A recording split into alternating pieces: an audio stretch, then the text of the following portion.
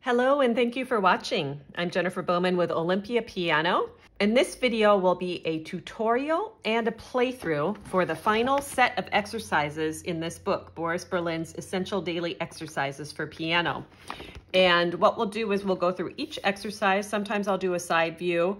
Some will be closer, some will be farther away. I'm going to do most of the demonstrations with my right hand. And then after I've gone through the whole tutorial, then I'll do a playthrough of the whole set using both hands. Exercise 1 for the independence of fingers. This is the hardest one in the book for sure. So in this one, we're focusing on firm bridge. It's going to be played on the finger pads. And the way I like to set up for a firm bridge is kind of standing up. So you get your wrist way down low, and then you're going to find that grip point with your finger pads. You don't want to go too far. You really want to grip this. And then on this one, you want to make sure that you're not letting these cave in. There's so many elements for this that at first you might just be doing the best you can to just get your fingers to hold down. This exercise has two parts. So part 1, you're holding down finger 2. I'd like you to think down, up, up, down, up, down. So another thing you're striving for is to play the notes that are in groups of 2 together at the same time. So you might see how those are kind of rolling. So you're going to strive for them to be same time.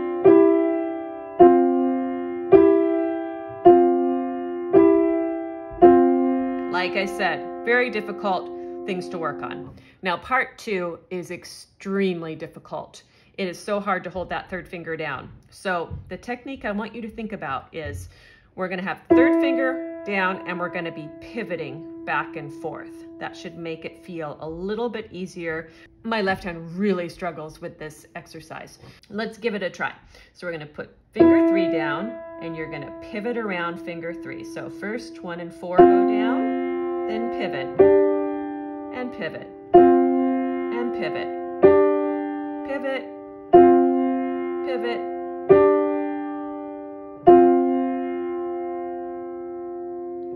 Do your best on this one. We're striving for firm bridge, firm first knuckle, and intervals striking at the same time. Part 1 is down, up, up. Part 2 is pivoting. Here's exercise 1, side view. What I'd like you to see is that the wrist guard's underneath, setting up, finding the grip point.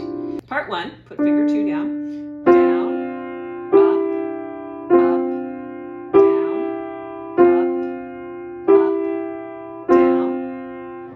part 2, we're pivoting back and forth horizontally.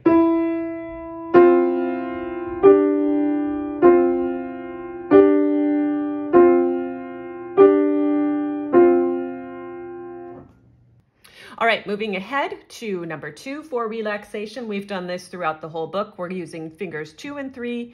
You're going to use the whole finger pad, and it's a gentle roll up, one motion, down, up. So you're playing the second note on the up. You're not playing down, down, up. It's a roll up. So you'll see this from the side view and it will be a little bit more clear. The second note of each measure you want to melt away, a little diminuendo. So we have down, roll up.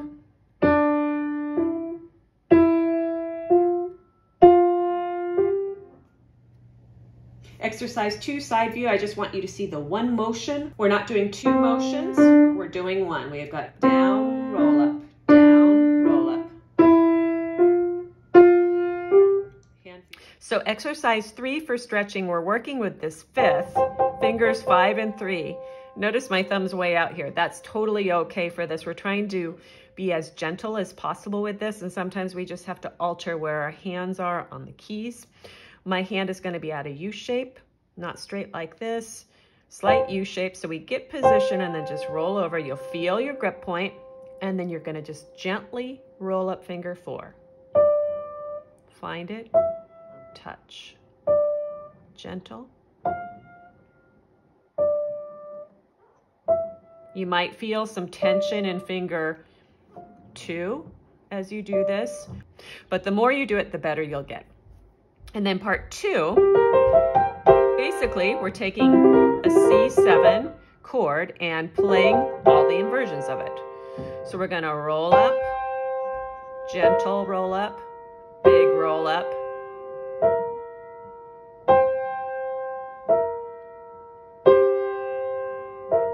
Some of the great composers had stretching exercises kind of like this one, where you're in a position, either this dominant position or a diminished chord, just moving through the different parts of it.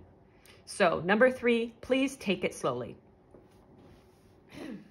Exercise 4 for the passing of the thumbs. This is a fantastic scale exercise. I just love this one. So we've been working very hard through the whole book, getting the thumb through the tunnel to its next position for the scale. So this is just building on that technique. And what you're going to do is you're going to be heavy on the accents and then light on the triplets.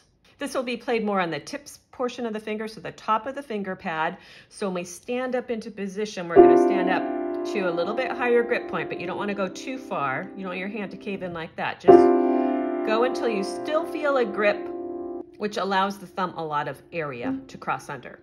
So we're going to have down, then light, down, then light, down, back down, crossing with 4 first, then crossing with 3. Let's do that one more time. Thumbs going under the side tunnel.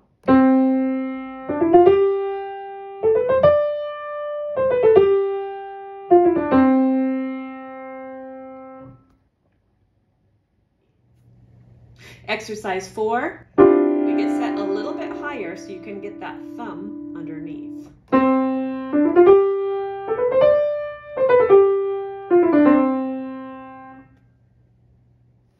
All right, exercise 5 for octaves. This exercise is pretty fun.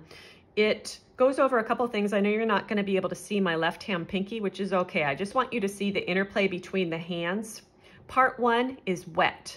Part 2 is dry. What I mean by that, part 1, we've got these overlapping eighth notes.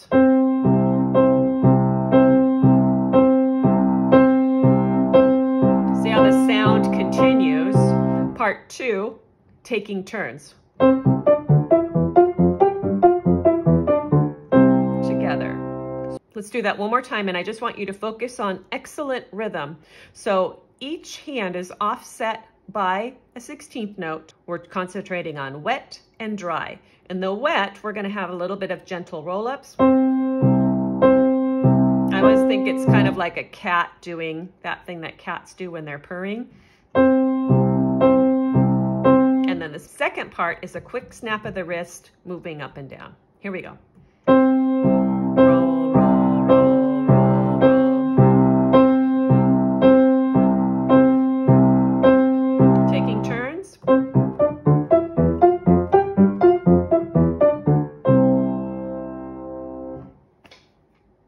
Exercise 6 for trills. I love this exercise. It's just a very simple exercise. Both hands will have a firm bridge. They'll be playing on the tip portion. And with this one, you're going to just feel the downs whenever you have an accent. If you need to, go ahead and practice the hands separately first before you do the whole exercise. But right now, I'm just going to demonstrate it slowly with hands together. So we're going to go down, down, down, down.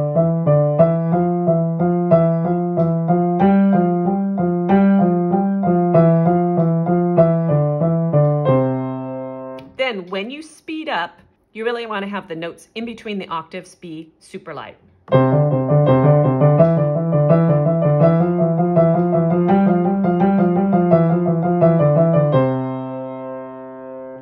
Things to watch out for in this, you might feel some tension from the fingers that aren't playing. Your fingers might not play together. So if you're finding your hands aren't together, just see if you can play from here to here and stop with them absolutely together. And then you can go through each position. Stop. So with that position, what's the issue? The issue is that finger 4 is pretty weak. So then you can isolate that and just focus on, is my finger 4 really playing on the tip? Is the rest of my hand flailing in the air? And then you do the next one. Same thing here, finger 4 is weak. This should be okay in the right hand. Notice my left hand finger 2's going up in the air.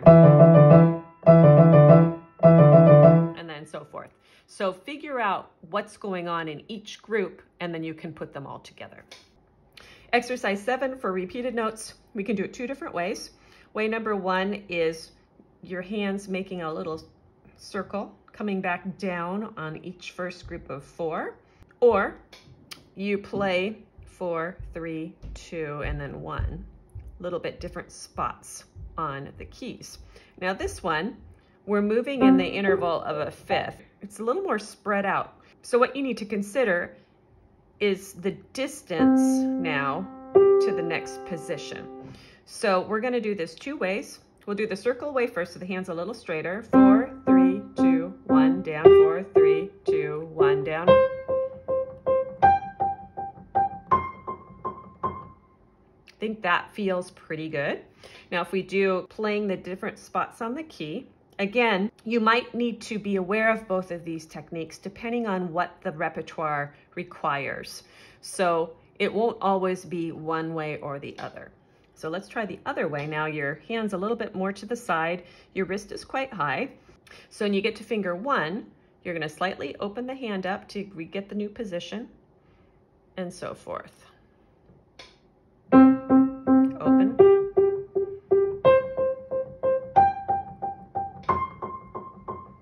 Practice both of those so you get familiar with both techniques. Exercise 7, side view, doing the little circles first. Or starting the hand a little bit more side and then opening kind of a zigzag.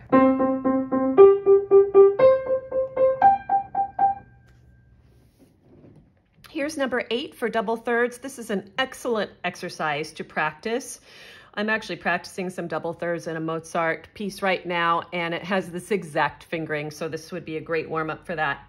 At any rate, we want our hand in a nice bridge, firm bridge position. We're going to be playing in the middle portion of the finger pads and just getting familiar with this fingering. So we're going to start with 5-3.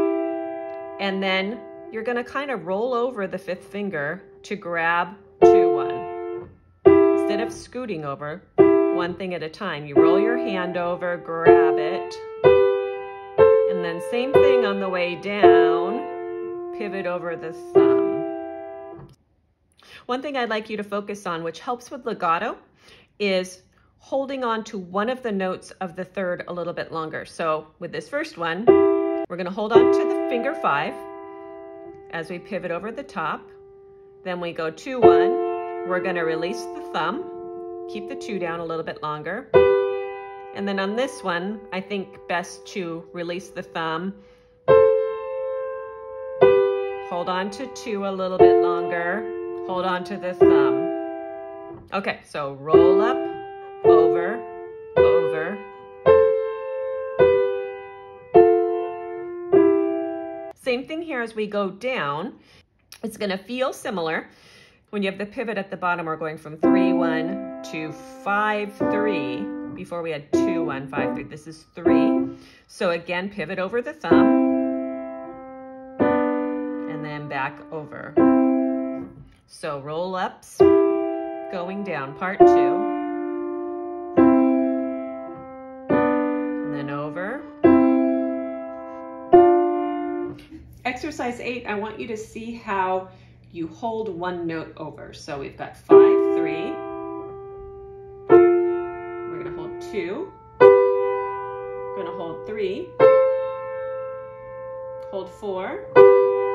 Hold 3. Hold 1. Just going to slightly overlap.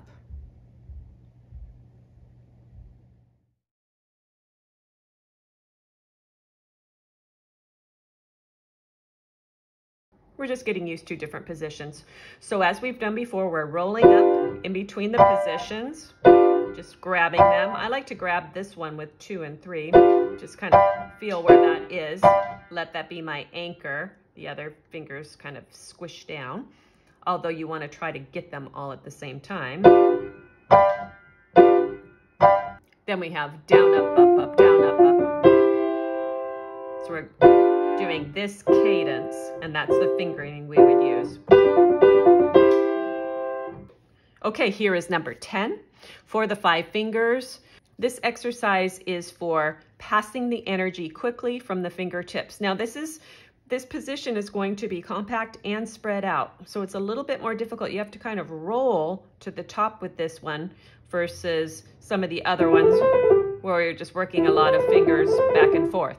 We're working on an extended C chord with finger 3 up here. We're gonna think down, touch, down, touch, down, touch, down, touch. Now, take a look at my hand. I'm not stretching it out like this.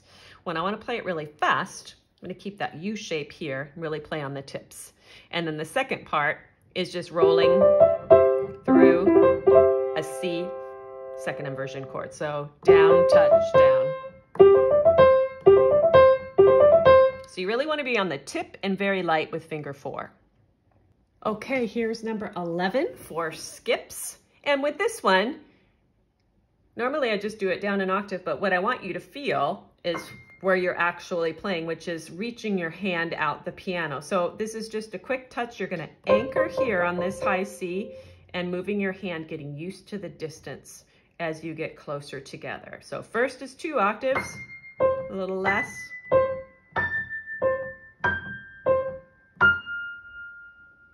And this should be played very light, almost like you might mess up.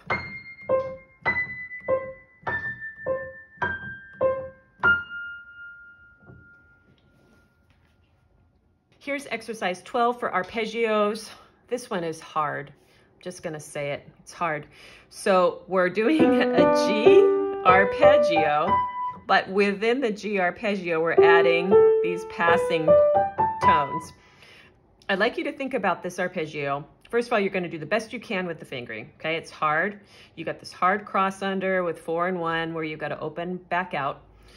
I think it's best if you can think of it using some dips and using some over the top. So we're gonna start straight, 1, 2, 3, wrist, hand kind of straight.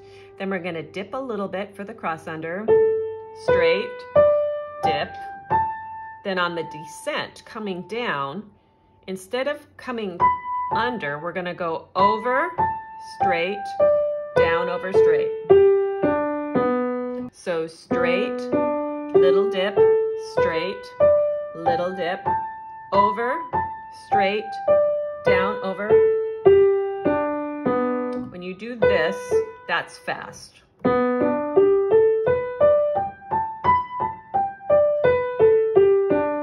That's all the work we've been doing with a thumb under on those passing of thumbs things. So do your best on this arpeggio.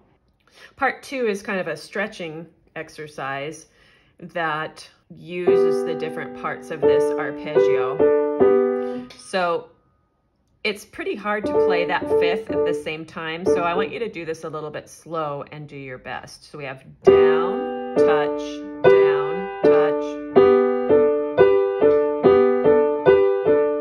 If your hand is large enough to do a U shape here, that's what I would strive for. It may not be. You may be really struggling, and then in which case you're going to want to kind of pivot on your 3rd finger and let your thumb come away. Exercise 12, side view. I'm going to do it slowly so you can see the slight dip. So we've got straight, dip, straight, dip, over, quick crossover, over. One more time.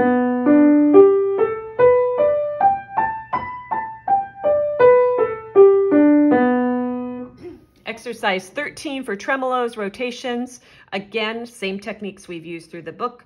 Nice firm hand position. We're going to be playing on the tips for this one. And I want you first, before you play it, let's just block the chords with the fingering. So first half of measure 1, 4, 2, 1, C chord. Then we've got a secondary dominant, E7, 4, 2, 1, 1, 2, 4, leading to the 6th chord, A minor, 3, 5, 1 in the left hand, 5, 2, 1 in the right hand. Then our 2 chord, D minor. Right hand will feel exactly the same. Left hand stretches out a little bit. We're going to squeeze in to a 1, 6, 4, C chord second inversion, 5, 2, 1, both hands. Then a G7, left hand spread out. one octave, right hand has the 7th, and here. So this explores a chord progression as well as playing on the tips, as well as fingering. So as we've done throughout the book, we're going to have a big down, down, light, light, light, reset, down, reset, down.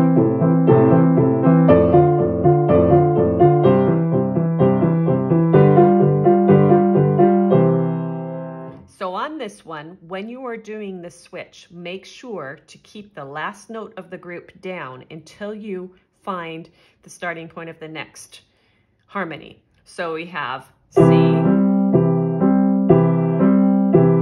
going to hold this down, find the new position. Find the new position. And this one's going to be a big one. If you can with the right hand, reach that, that would be great.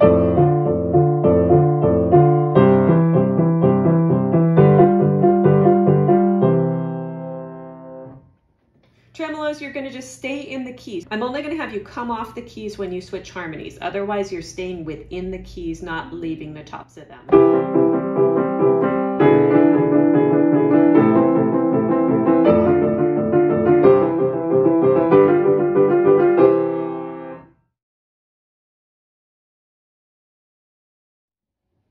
Okay, here is the complete playthrough for set number 20. We will do both hands, starting with the right hand, then followed by the left hand, all repeats. And during some of the exercises, I may do one slow version, one quick one. It just depends on the exercise. Exercise 1 will be slow only.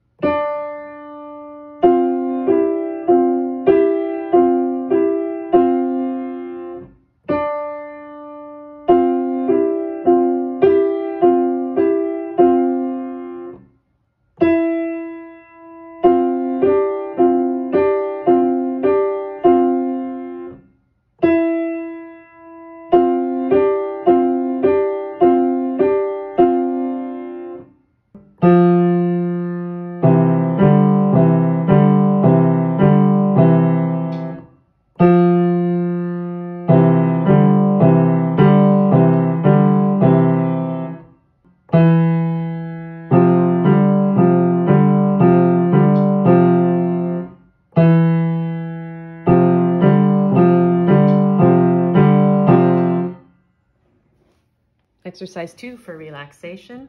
Right hand, all repeats. One more time. And left hand.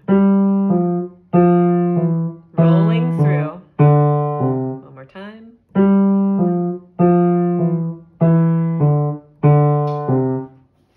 Exercise 3, right hand first, get set with the 5th.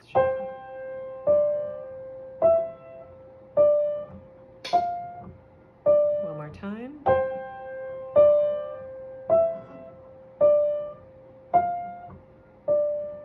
And then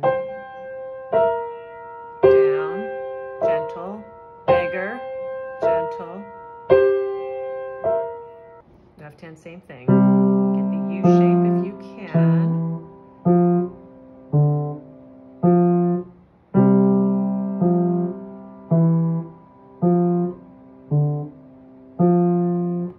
We've got bigger, small.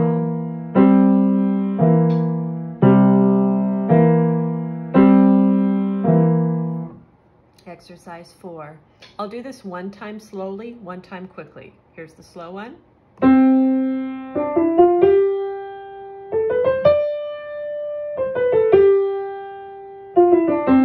Quickly.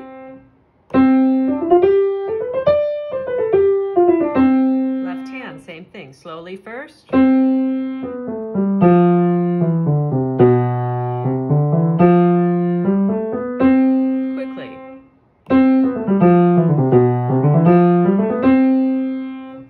For octaves, we'll do one slow, one quick, with all repeats. So here's the slow version. Repeat. Part 2.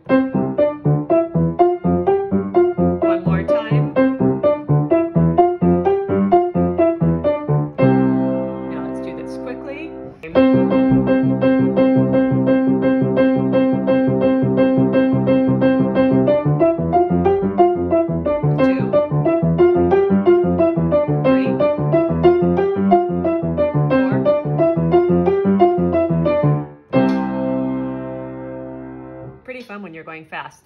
Okay, for trills, number 6, we're gonna do, again, first time through, slowly, second time through, quickly. Here we go with the slow one.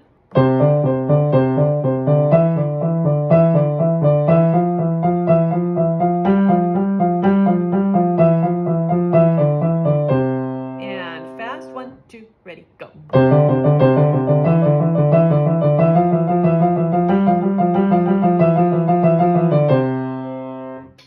Okay, for repeated notes, one time we'll do straight and one time we'll do sideways. Here we go with the straight one first.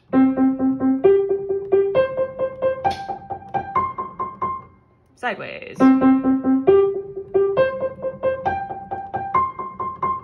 Left hand straight first.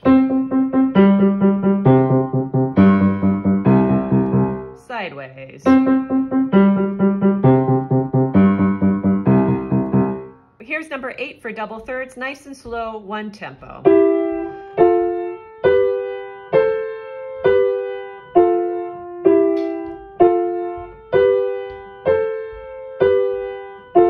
Part 2.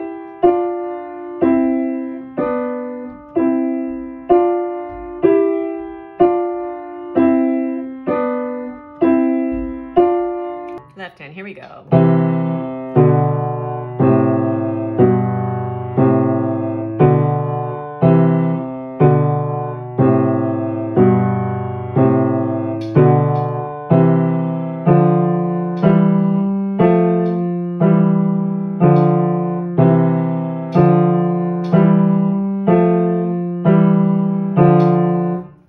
Exercise 9 for the dominant 7.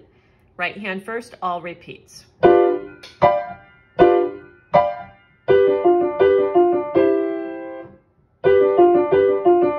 Left hand, same thing.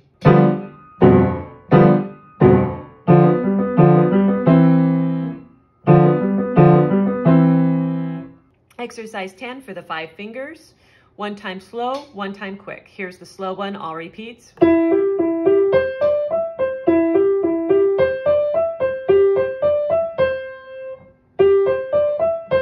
And now quick.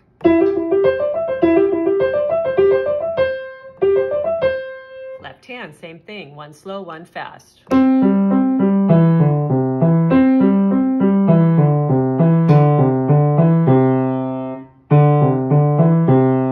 Left hand quick.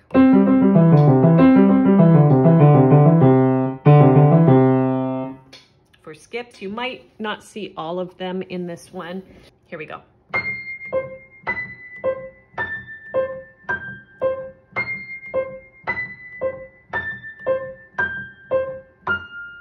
And now the left hand.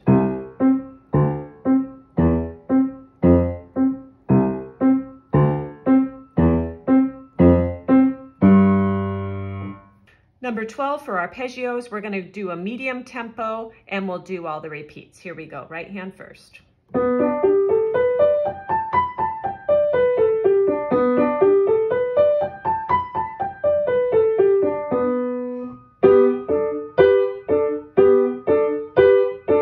Left hand, same thing, medium tempo.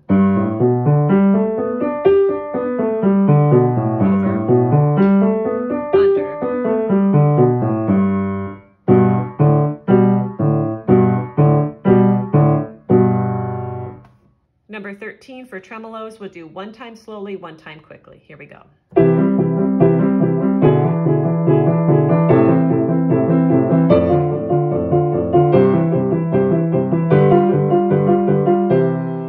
And here it is quickly.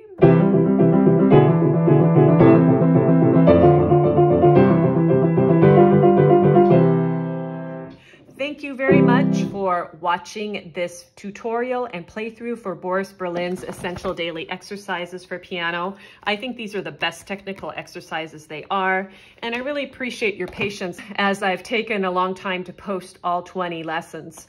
I hope that you subscribe to my channel for more videos like this. I also have lots of short tutorials on pieces from the repertoire and lots of technique stuff like scales, chord progressions, arpeggios, and so forth. Please write to me in the comments. I love to hear from you. And as always, thank you for watching.